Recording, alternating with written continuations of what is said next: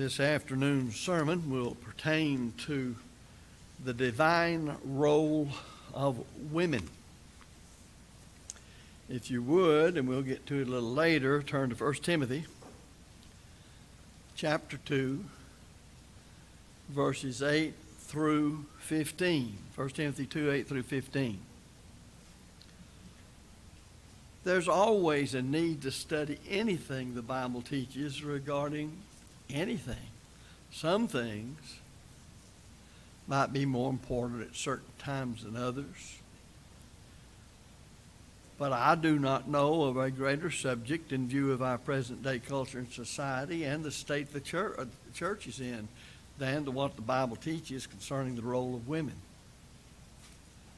In fact, what the Bible teaches on the matter sounds more foreign all the time in view of how far people are departing from the Bible in general, and the New Testament in particular, from the role it teaches for women. But that doesn't change God and what His will says, because He has assigned certain roles for men and certain roles for women. Now you might say, well, the women are the only ones who need to hear this. Well, if that's your viewpoint, then you probably need to hear it more than the women. I like to think anytime we would be studying something like this on the divine role of women, that the men need to be hearing it as much as anybody else, because when they recognize what God expects out of a woman, the wife, and the mother in this world, it ought to make them recognize the role God has assigned them in working with the wife, the mother, the woman, and to understand the why of her creation. I want to say that it ought to be taught a whole lot more than from a pulpit like this or from a Bible class as we have in the building. The place where the role of women and the role of men, wives, husbands, mothers, fathers, must be taught if it is to withstand the onslaught of the devil working in every way he can to get us away from our roles. It must be taught by mothers in the home. And fathers are charged with rearing their children in the nurture and admonition of the Lord. And of course, the mothers are to guide the household, and part of that in doing their duty as mothers is to teach their little girls about their role in life. You think much of that's going on nowadays? Same thing's true when it comes to little boys. So it's important to discuss the role that God has assigned women. And you might realize that it's such an important thing, an important role in our society, in the home, and in the church. Notice this, just to survey a moment what the Bible has to say about women, and I'll just be reading some facts of the matter, such as in Luke 8:3, how the women ministered to the Lord in His earthly ministry of their own substance. In Acts 9:36, you remember Dorcas. Now, after she had died, it was the widows who showed all the garments, various things she had made for them. And it shows the attitude, the disposition of mind that Dorcas had toward her work as a woman and the role that she had. And when you look at Aquila and Priscilla, you see a husband-wife team. And they took a very eloquent Apollos aside and taught him the way of the Lord more perfectly, Acts 18:26. I do want to pause here, and we'll say more about this later, that it says Aquila and Priscilla taught. I have dealt with brethren some years ago when I used this and said, I know what a conjunction is. It means that what Aquila was doing was what Priscilla was doing, and what Priscilla was doing was what Aquila was doing, and they taught Apollos the way of the Lord more perfectly, which means she had a hand in teaching a man. Well, I can guarantee you this. She didn't teach in such a way as to exercise dominion over her husband or Apollos. And that's something that we need to understand. So that tells me that a woman merely teaching doesn't, by the teaching alone, exercise dominion over a man. It's how she goes about things. It's where she is. And we'll talk about that, as I say, a little more later in the lesson. As you read about Paul, you see that on repeated occasions, Paul spoke of the church. And he spoke of the church in the house, meeting in the house of Aquila and Priscilla, 1 Corinthians 16:19, and Romans chapter 16, verses 3 and 4. The woman Phoebe is mentioned as a servant of the church in Cenchrea, Romans 16:1 and verse 2. Many people have read that and see they had women deacons in the church. Well, the Greek word diakonos is simply a word for servant. And any woman doing anything as a Christian under the authority of Christ is a servant of the church. So it doesn't prove there was an office of deacons. And you take the totality of the Bible on deacons, and you see that for men there are qualifications to be met to fulfill that. But everything we do, as far as the church is concerned, in serving Christ faithfully in it, makes us servants of the church. And Phoebe was. Evidently, it caught Paul's attention as to her dedication and work in the church in Cenchrea, and the Holy Spirit had him include her name even in Romans 16:1 and 2. We find from Romans chapter 16, verse 6, that there was a woman by the name of Mary who worked among the Romans. I don't know what she was doing, but she was working among them. And in Romans 16:12, Tryphena and Tryphosa labored in the Lord. So I know that in beginning to look at the divine role of women, that when you see the Scripture mentioning these, they were doing what was right before the Lord in the church. Don't know what all it was involved, but I know it was not out of harmony with the teaching of Christ concerning the role of women. I would say in my lifetime, and listening to older preachers, especially going back toward the early 20th century and listening to those preachers who were young men then and older preachers, they would talk about how if it hadn't been for certain women in certain places, the church would have folded. And it was two women, sisters, who really helped this church get going and stand behind it many, many, many years ago.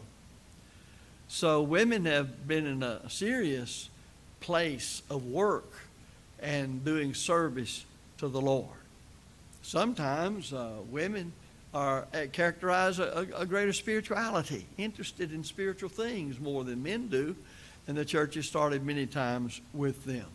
You can certainly see that Timothy's grandmother and mother were the keys to his knowledge of God's Word and the faith that was in him that was derived therefrom.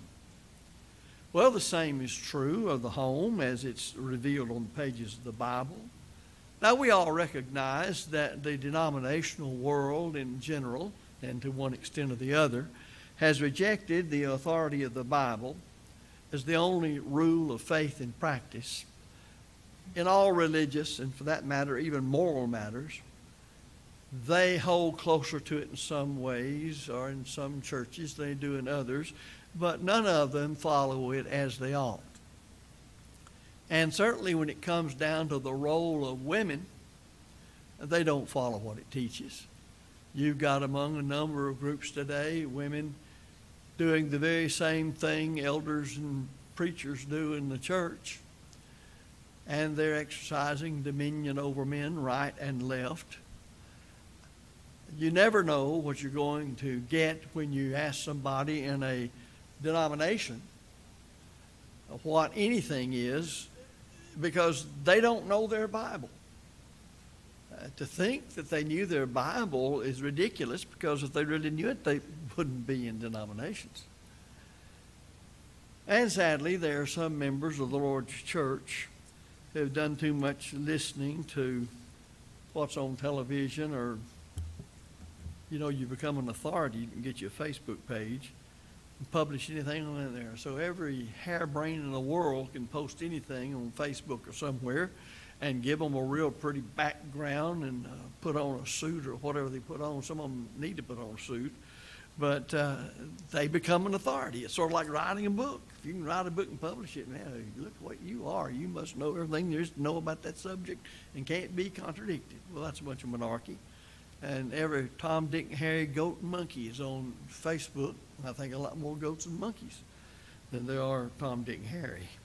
Various brethren of the looser variety doctrinally have permitted women to be in positions of work in the church where women have exercised authority or dominion over men.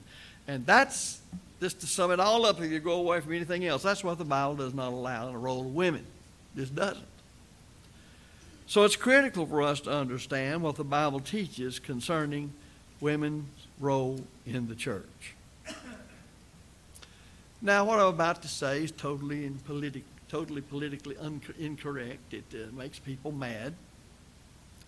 That doesn't mean it had not ought to be said and emphasized, because it is divine authority, by divine authority. Let me emphasize, not my authority or any other human being's authority, but it's by divine authority that women are subordinate to men.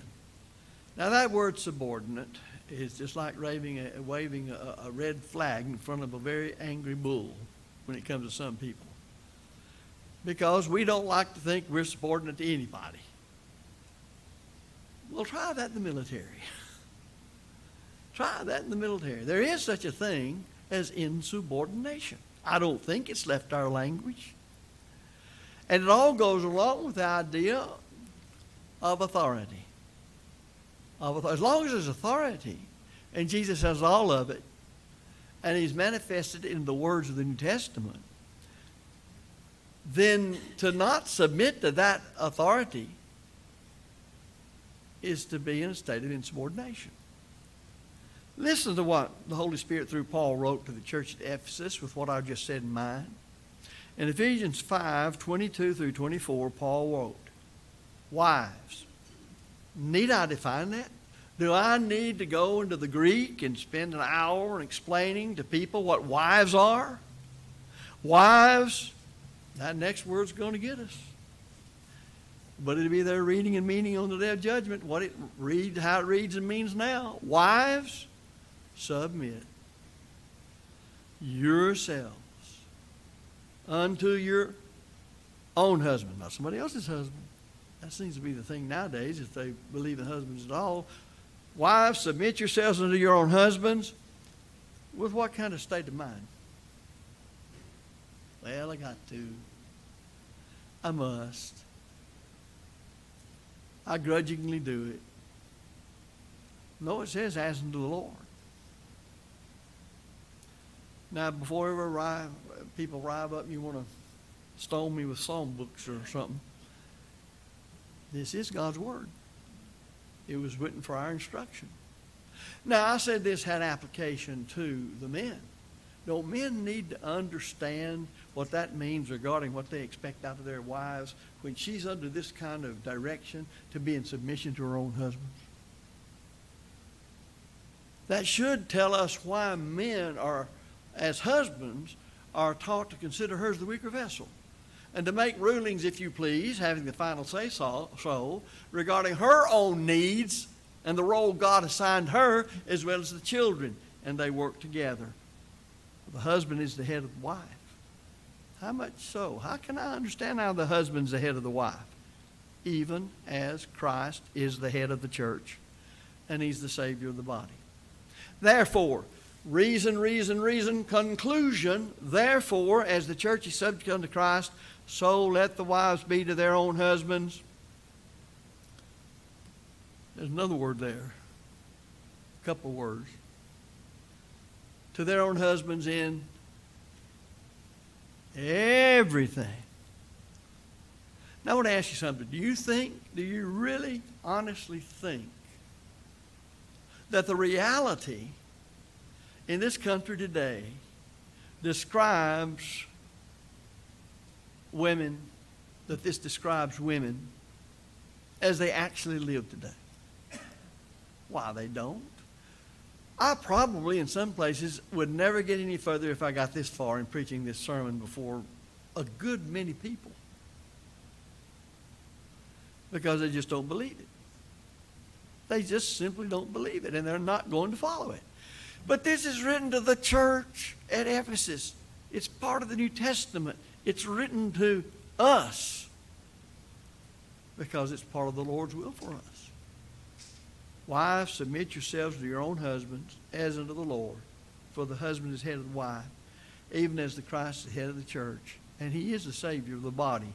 Therefore, as the church is subject unto Christ, so let the wives be to their own husbands and everything. So it's by divine decree that man is to be the head of the woman as far as the church is concerned, under the authority of Christ, and in the home as God would have it.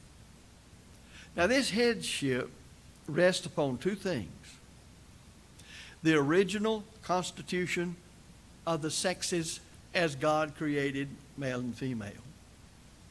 But sometimes we forget sin changed a lot of stuff that I doubt we can even realize how radically sin changed the situation. We talk about man's fall, and woman had a terrible part to play in man's fall, in his sin. And concerning the original constitution of the sexes, the Bible teaches in Genesis 2:18 through 20 that the woman was made for a man. Now that ought to make, if you throw anything else at me, that ought to really get me. That the woman was made for man, not the man for the woman. In 1 Corinthians 11:8 and 9, Paul, writing to the church, said, echoing this, for the man is not of the woman, but the woman of the man. Neither was the man created for the woman, but the woman for the man. If that's not taught in the home and from the pulpit, which can only supplement the home's teaching, and in the classroom, which again can only supplement the home's teaching, how can we expect our boys, and especially our young ladies, and this day and age, to understand what a wife and a mother is, and overall, in general, the role of a woman as God has assigned it? Same thing's true with the man. Concerning the woman's role in the fall, and this is where she differs, Eve does, from Adam. Eve believes Satan's lie. She was seduced. She was tempted. She believed that she would become as God, and hence she was beguiled. She was deceived. If you look at 2 Corinthians 11 and verse 3, Paul harkens back to that, where he's concerned about the faithfulness of the Corinthians, and he says, but I fear lest by any means, as the serpent beguiled Eve through his subtlety, so your mind should be corrupted from the simplicity that is in Christ. Obviously, in time, people were corrupted from the simplicity of the gospel of Christ because people fell away from the faith. But he likens it to Eve back in the garden. He doesn't say Adam did this, because it didn't happen that way with Adam. Adam was not laboring under any kind of deception. A lot of people just read right over this and don't realize what's going on. 1 Timothy 2 and verse 14, hearkening back to Genesis 3 and verse 12. I learned this from the older preachers. Eve was deceived in the transgression. She believed the lie and obeyed it. Adam just walked right in with his eyes wide open. There was no deception at all on Adam's part. I have even heard some preachers that never had really recognized that, the difference of how both of them came to transgress God's law and thus sin. And because of the woman's being beguiled by believing a lie and wanting to be like God and breaking God's commandments, woman's subjection increased after the fall. I think you can read that in Genesis chapter 3 and verse 16. So that makes me say, I really don't know what the woman was like exactly before sin entered the world. But the consequences that came upon her changed things a great deal, because she was beguiled. She listened to Satan. She believed the lie. Now, none of the foregoing even hints that women are inferior to men. I've saved that to right now, because when we talk about women being subordinate to men, automatically inferiority flies up. That's not true. Not true at all. Could be, but it does not necessarily follow. Are there any people here on the job who are subordinate to somebody else in the role you play on the job? Jonathan, are you subordinate to anybody at work? Somebody have authority over you? I could go through and start asking people all around, and you have somebody to whom you answer. Does that mean you're inferior personally to those people? Well, it doesn't mean that women are inherently more gullible either than men. But it does illustrate what happens when God's chain of command for society is broken, and that's the reason this lesson is being delivered, because it's under attack like nobody's business today when it comes to Satan. He knows exactly what he's doing and trying to destroy the home as God would have it, the very first God-ordained institution on this earth and the very core of society. It ought to be noted that as Christ's subjection to the Father involved no removal of dignity from him, that's the very point made by Paul to the church in Philippi in Philippians 2, 5 through 11. So there's none inherent in the woman's subjection to the man. Consider the role of Christ when he was in his earthly ministry. I do always those things that please my Father. My meat is to do the Father's will. And what does he say in the garden when he's sweating great sweat drops like into blood because of what lies ahead of him in a few hours? If it be possible, let this cup pass from me. Now what's the subordination? Nevertheless, not my will, but thine be done. We don't seem to recognize that. We don't seem to recognize that even in this country when it comes to the authority of civil government, when it comes to the authority as it is in the home, when it comes to the authority in the way God has organized the Lord's church. I have all my life trying to serve God as a preacher since I was 18, knowing a lot of folks and working with a lot of folks, and sometimes it felt like you were stumbling and bumbling along, though you were trying your best to do what the New Testament said. It was sort of like an old sheet sermon that J.D. Tant put up, and he used it wherever he went, because people are people wherever you go, you know. And you can see a copy of it in J.D. Tant, Texas Preacher. It was like a wagon. He had a wagon on that thing. He put it up in front of the church building. And he usually put it up at the beginning of his meeting, and he might go a full 7 days or 2 weeks or whatever. He'd be living with people. They might stay in one house the whole time, but he might stay in several different houses all the time he was there, and he gets to know people pretty well. So he would have the tongue of the wagon where you would hitch your horses to and pull it, and he would have the wagon wheels and all these things. And by the time he got to the end of his time with them, he would then label those folks that were up in the position of the horses trying to pull the faithful workers in the church. But then he would also label people with big poles stuck in between the spokes of the wheels trying to stop the wagon. The wagon's the church. Or he's got somebody falling off down on the side of the ditch over here with a jug in his hand. And he actually put names. Now, he preached that sermon. He did it I don't know how many times. in a place called Locust Bayou, which is across the Ouachita River from where I was born in Camden and raised. And then my first full-time work was 12 miles up the road in Hampton, Hogskid County, from that place. And that happens to be the one that is discussed.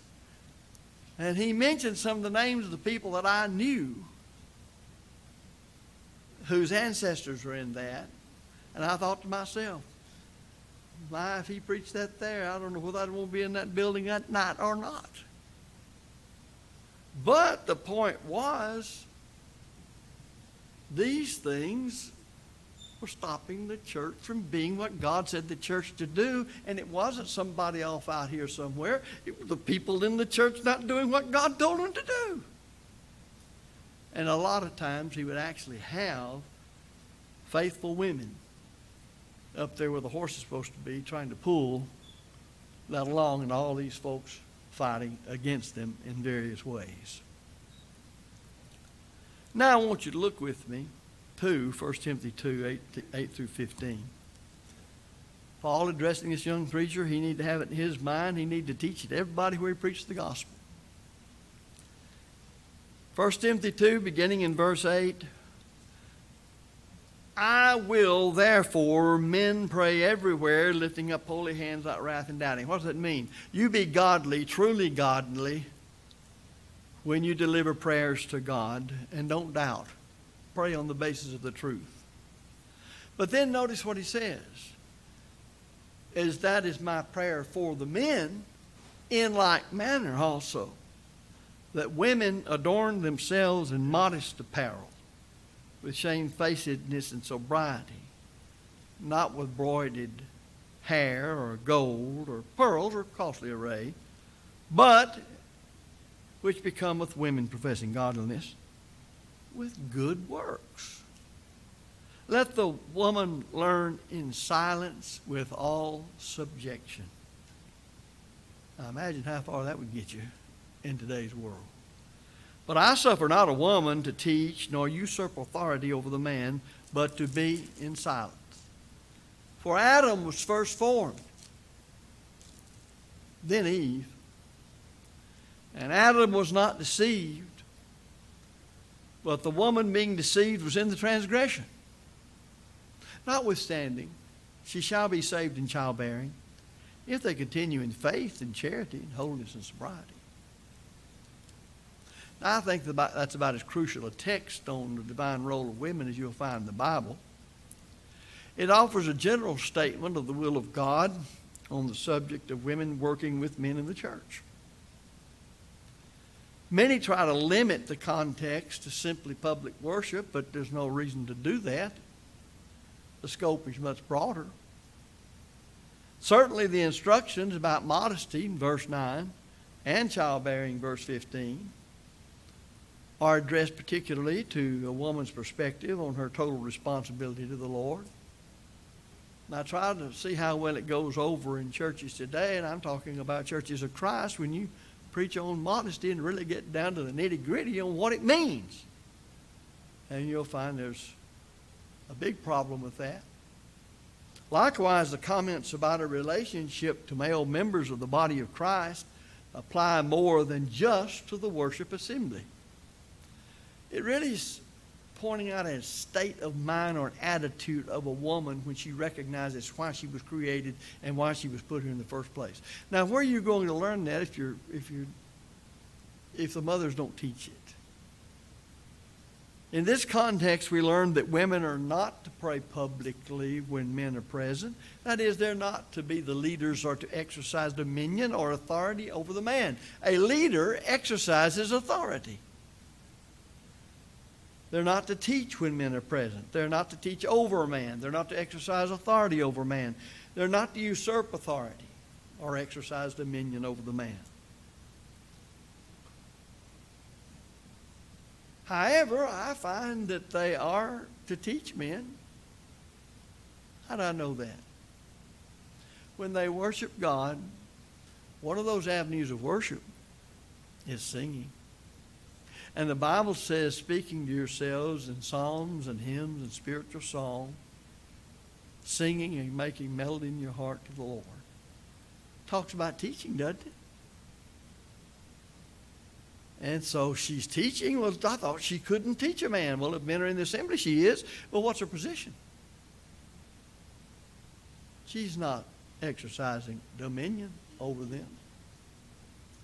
I'd hate to know that a husband trying to learn the gospel couldn't ask a wife who had good Bible knowledge the meaning of something. She'd have to say, if he asked her, well, what must I do to be saved? She said, I can't tell you.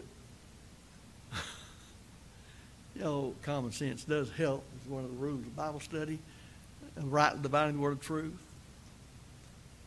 When it comes to leading in prayer, that's directing people's minds in prayer, 1 Timothy 2, 8 through 10. So it shows a relationship. Men comes from the Greek word aner and has reference to males. Not mankind in general, male and female, but specifically the male of the species. Men are to pray in every place. King James says everywhere. Thus, when we engage in prayer, whether the whole church is assembled or a group of teenagers having a devotional, or a prayer of thanks is being offered at the dinner table, males are to be the leaders of the prayer. Sometimes I see people say, well, what about at home? Where are you going to train your children? And if you do train them at home, what are you going to train them to do? What the Bible said? Or something different until they get old enough? It reminds me of women talking about their little girls. Let them run around half naked and say, when they get old enough, we'll teach them what's going on. Well, how old is that old? 5, 8, 10, 13, 15. Let them run naked till they're 15 and then tell them, shouldn't do that. They might just think enough to say, well, why have you let me do it ever since I could remember? Rear those children in the nurture and admonition of the Lord. Not wait till they get a certain stage and then say, they're old enough now to understand. Set the example, but then teach them as you go along according to their ability to understand. This priestly function, which is prayer is reserved exclusively for males when they're present with women because they're exercising dominion and leadership. Same thing's true of a song leader or people presiding publicly in a leadership capacity. Women are not to be placed in these leadership roles. Verses 11 and 12, I think, make that about as clear as it can be. I want to talk about that a little more. Let the women learn in silence with all subjection. But I suffer not a woman to teach, nor usurp authority over the man, but to be in silence. American Standard says exercise dominion over the man. It does not say you can't teach. It says you can't teach in such a way as to lead and to exercise dominion. As I said a while ago, if your husband were to say, what does this verse mean? You say, well, I know what it means, but I can't tell you. And you'd really be in subjection to your husband, wouldn't you? Surely that's not the case. In a Bible class, a man's teaching it. And he asks a question to the class about a certain whatever in the Bible. The woman in the class, or a woman in the class, is not exercising dominion over the teacher. He asks the question, what do you know about this? And she answers him. She's not exercising dominion over, but she may be teaching somebody else the class. She's not leading the class in describing or setting out how it goes. Now, I'll throw you one out there for y'all to think about. You think it'd be all right for the elders to listen to the women teachers? Or would, by her teaching, necessarily be exercising dominion over the elders as they see if you're teaching the truth? Well, there'd be ways you could go about that. One place I was at a PA system. And the elders were known because it worked very well in all the classrooms. Just go in there and flip up the switch and listen to what was going on. Well, they listened to women teach. When they listened, was she exercising dominion over that elder listening? No. She wasn't guiding him and exercising dominion over him. But he was listening to see if she was teaching the truth, and that was part of his job. So we need to do a little thinking when it comes to certain matters along this line as to just exactly what's being said right here. And I'll tell you, when it comes to the word silence, it doesn't mean total silence where you can't even make a sound when you take a breath. Now, if you go over to where Paul's instructing and correcting the prophets' wives because they were speaking up when the prophets were speaking. And he says, you ask your husbands at home. And he said, remain in silent. He used a completely different Greek word. And that Greek word means don't utter a peep while your husbands as prophets are speaking. You sit there and shut up. You will know something, ask them at home. I've heard my own brethren, preaching brethren, try to say that one is a comment on this and this is a comment on that. It is not. This is saying that a woman is not in her subordination to exercise dominion or direct the men. It's just what the Bible says. What else can I say? One fellow said, well, why? I said, it's just the way it is. How do you know it's just the way it is? I can read and understand.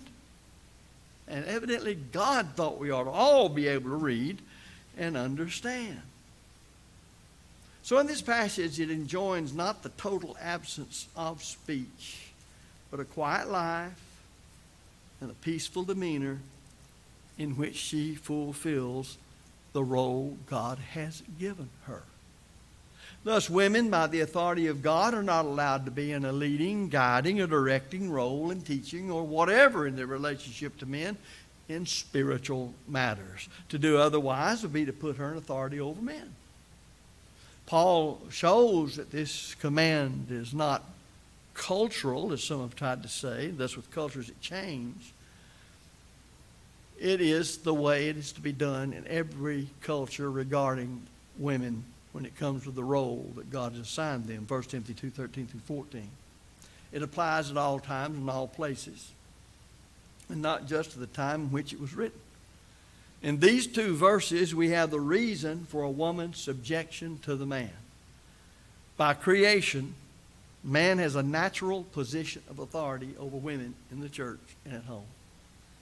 I didn't make it that way. You didn't make it that way. And when we're in subordination to those who have authority over us, as it is, even ungodly people recognize such as necessary things to be done decently and in order. And certainly the home is to be done decently in order. Well, let's just close it down by saying women are not to preach or teach when men are present, exercising dominion over them. They're to pray publicly when men are present, but they're not to exercise dominion. They're not to be leading. I hope when we have prayers led by men here, the women are praying right along with them.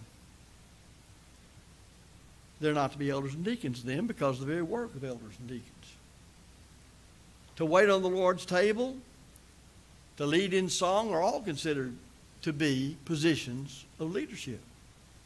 To usurp authority in the church or in the home in any way, contrary to what we've studied, is simply not acceptable to God. This in no way degrades the woman any more than Christ was put down or degraded when he was on earth and in subjection to his Father. Women have an important role in the church, important role in the home, important role in society. But it's like so many other things. There is a way that seemeth right unto a man, but the end thereof are the ways of death. That's not just applied to the gospel or to the church, its organization, work, and worship. It's applied to the home also. And it doesn't mean that all homes are always going to be the same way. That depends upon a lot of the knowledge that's there and the dedication, the faith that rises up. But nevertheless, this is what the Bible teaches. And this is the way that a woman glorifies God. The way that a man glorifies God is to be what the Bible says a man ought to be.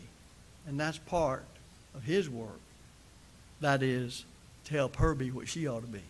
A lot of what men have done, and especially in this day and age, but it's always been this way, is make the role of women a much harder thing because they won't be what they ought to be. Now, that sets the stage for the role of men. And everybody's saying, be glad you get to that. But we will, the Lord willing. If you need to obey the gospel, now's the time to do that, to repent of sins, having believed in Christ, confess your faith in Christ, be baptized into him for the remission of sins. As a child of God, to repent of your sins if need. If you committed, confess them and pray God for forgiveness. And we give you this opportunity now to do so while we stand and sing.